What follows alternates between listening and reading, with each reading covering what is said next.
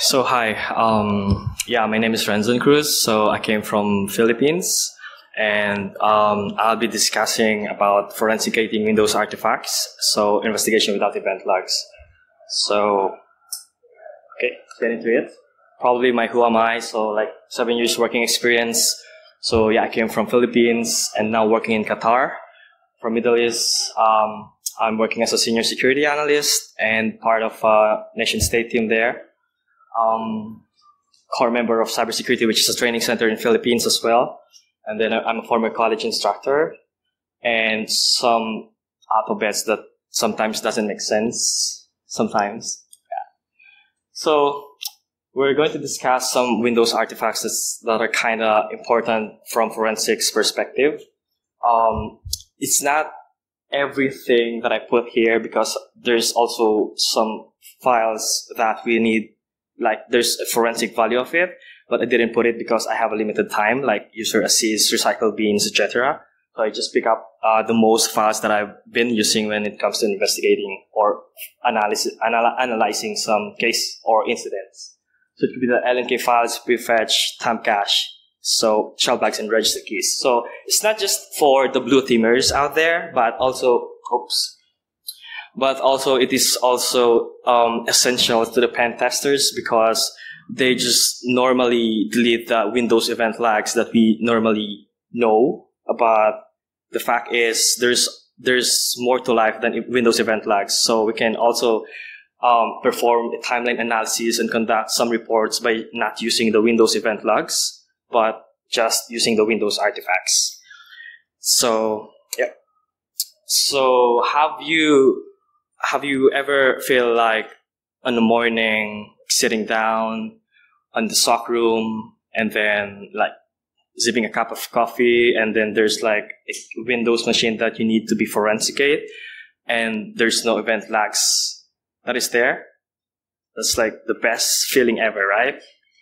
So yeah, so if you're a professional hacker, you just probably like trying to get the next big haste. And then that could be like one thing you can do is to just remove everything, like remove the artifacts that you're there to become more stealthy.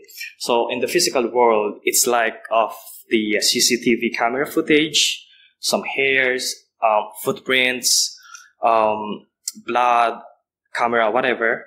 And the digital world, it's more like it all boils down to the logs itself. So Windows is really a fan of logs.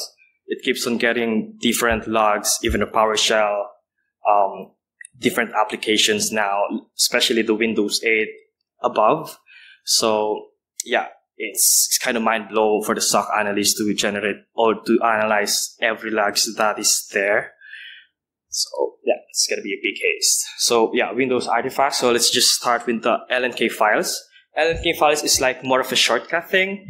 So it's basically, we use this as to get the metadata of it because there could be a lot of forensic value of it. So for example, there's like a USB or network share that has been removed to the machine, but you need to get that files or if that existing on that environment or on that Windows machine. So you can just get that on the LNK files. So its location will be here. User profile, app data, roaming, Microsoft Windows, and recent.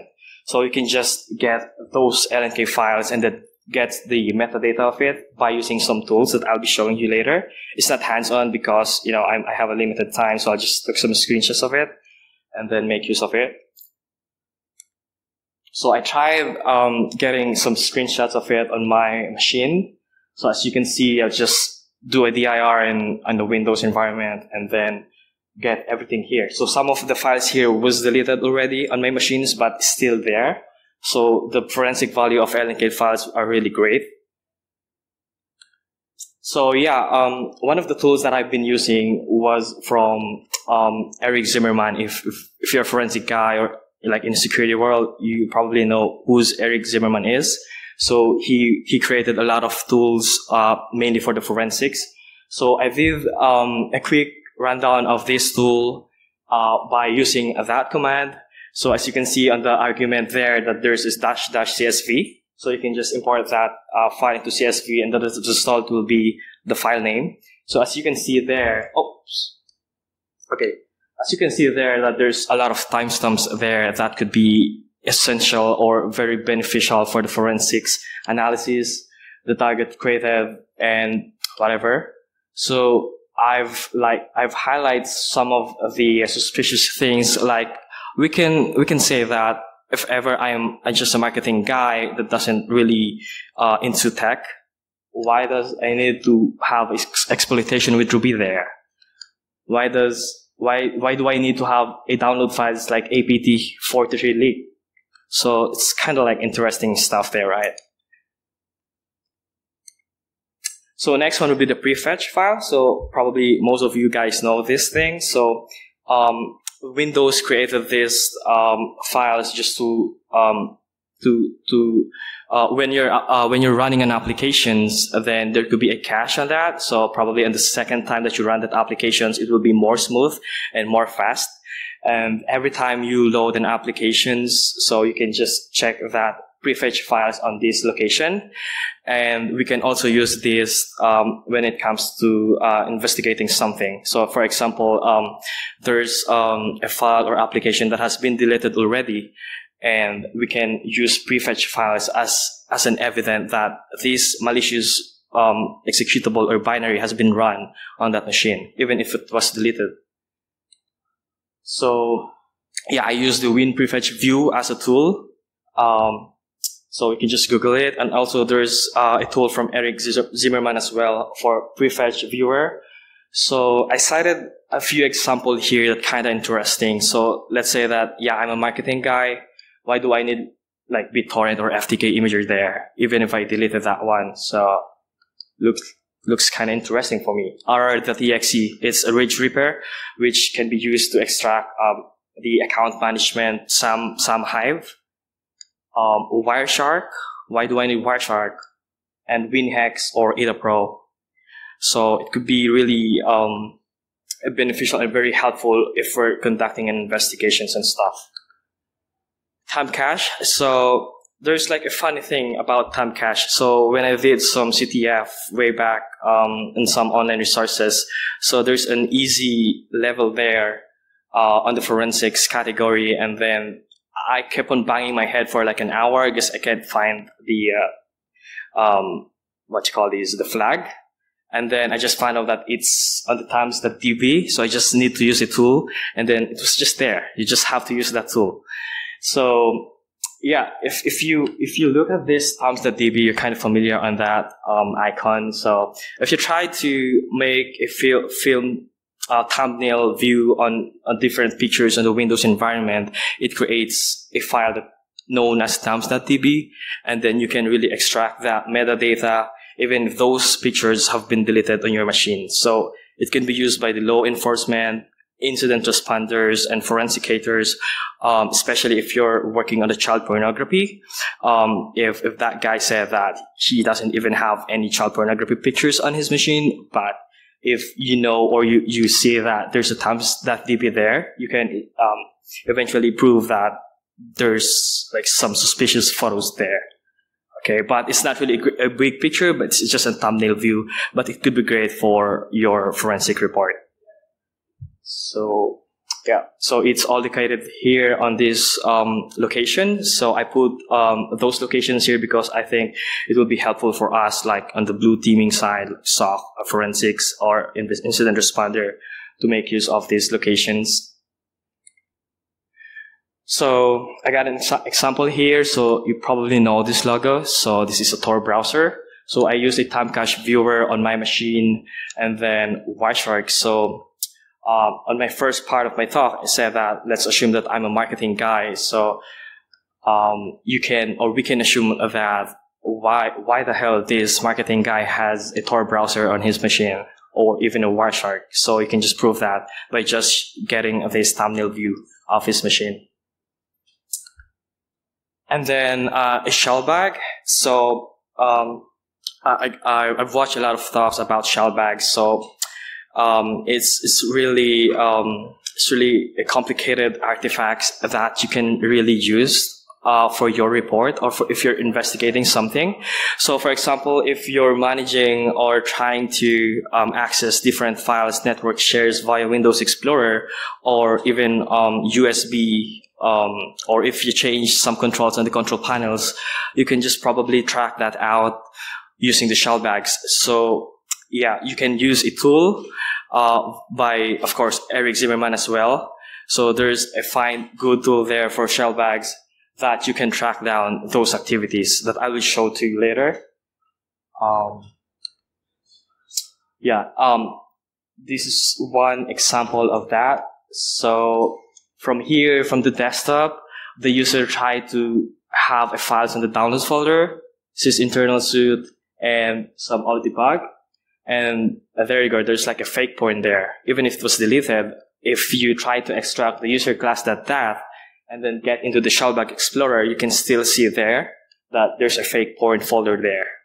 So yeah, you can make an evidence out of it and make a context of it.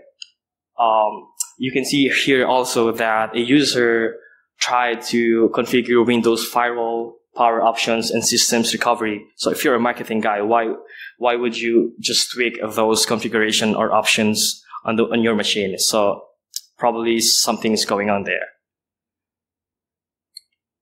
All right, so jump list is, well, technically it's just like the frequent, if you notice in the Windows environment, like there's a frequent features there that if you use some of applications that you currently, or mostly recently applications that you used, you can just spin that out on the frequent or on the recent tab or features in Windows environment. So there's also a file that generates on that one that you can try to look on this file location.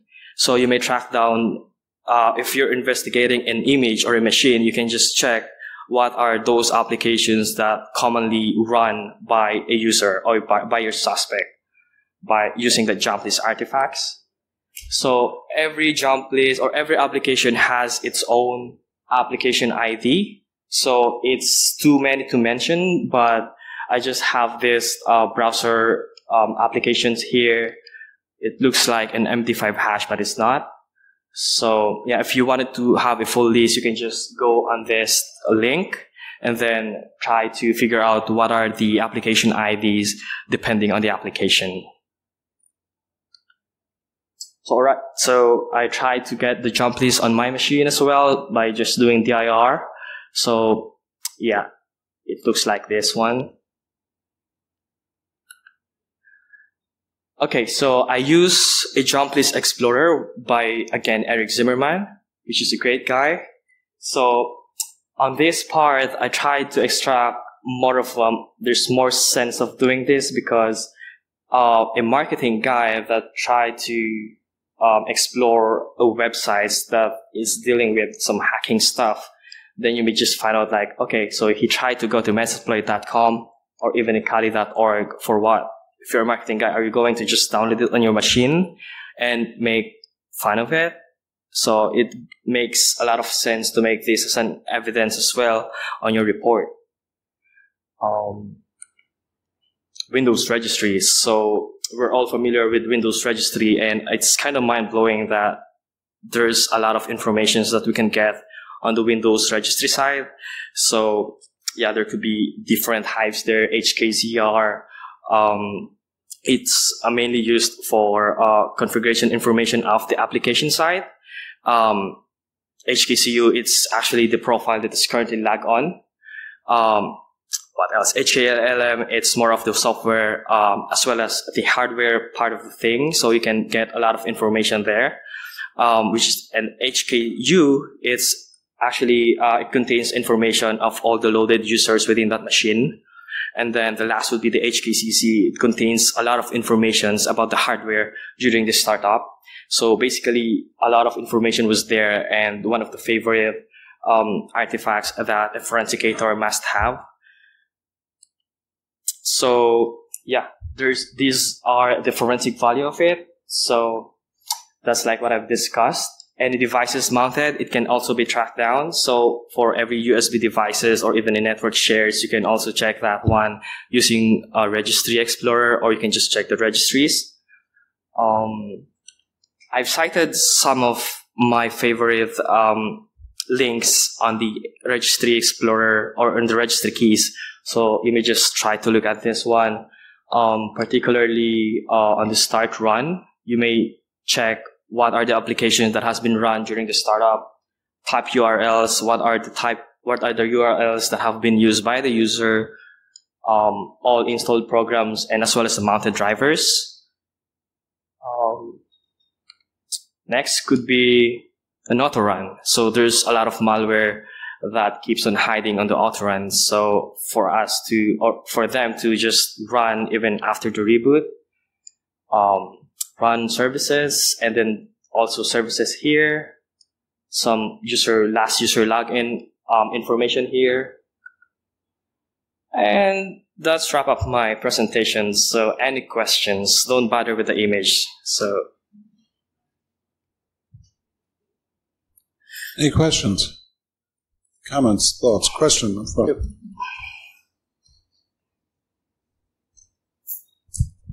Great presentation. Oh, yeah, thank you. I was quite interested in the tool, something to show the hidden streams. Do you have one? I'm sorry, what's that again? Hidden streams. Hidden stream? Streams. Oh, streams.